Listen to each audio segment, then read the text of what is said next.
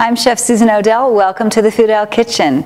Olive oils. I use them a lot in my cooking, and not just cooking. I eat it. I dip my bread in it. I put it in my salads. All kinds of uses. I go through gallons of this stuff, but the labeling can sometimes be a little confusing. So let's have a quick look at what extra virgin means, or what olive oil means, what 100% pure olive oil means, so that when you go to buy olive oil, you know what to look for. First of all, let's think about extra virgin olive oil. That is the primo olive oil. These are labeling requirements that have been instituted in Europe. The USDA does not recognize these European labeling factors that go into olive oil. However, most of our olives come from Spain, Italy, Greece, and Turkey, so that's where the labeling comes from.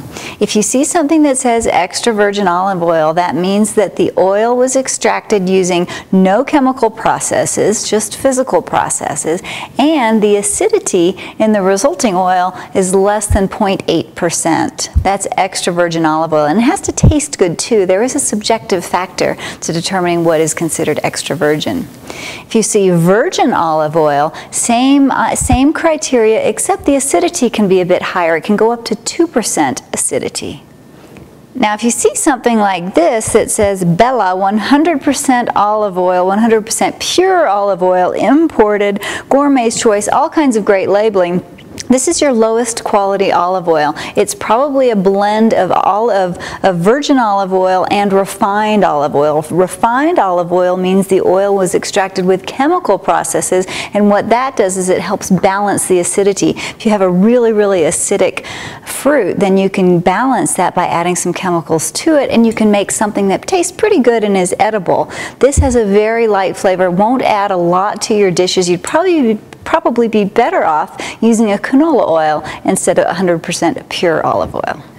Now, when you look at extra virgin olive oil, there's going to be a variety of prices, and that gets very confusing. Since I go through a lot of it, I tend to buy it in bulk.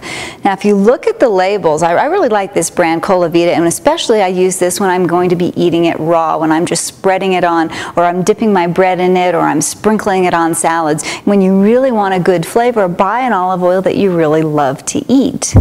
This is from Italy, and if you look at the label, it tells you it's first cold pressed. First cold pressed means that it was created without exceeding a temperature of 80 degrees, and that's just important because it helps retain some of the vitamins and minerals and makes for a better flavor, or that's the thought. First cold pressed doesn't really mean anything, the term first, because there's only one pressing of olives anyway. Now, what you want to look for also is the country of origin. It might say Italian, it might even be called something that sounds Italian, but if you look at the fine print, often it doesn't come from Italy. This, though, says 3 times, I believe, on this label, product of Italy, obtained exclusively from our olives harvested and processed in Italy, so you know this is Italian. We do have very strict country of origin labeling issues in this country, so when it comes in, we have to know exactly where we're getting our food. This is about half the price of the Colavita. This is a Whole Foods brand, and I buy it, like I say, in big containers because I use a lot of it. This also says that it's 100% Italian, extra virgin olive oil, and it says it's cold pressed. It really has all of the same criteria that the Colavita has, but it comes at a much lower price point. So when you find something you like, buy it in as big a quantity as you can. You're going to save a ton of money.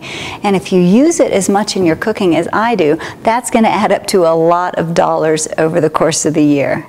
Enjoy your olive oil. Go to some olive oil tastings. Find one that you love and use it all the time. Bon appetit.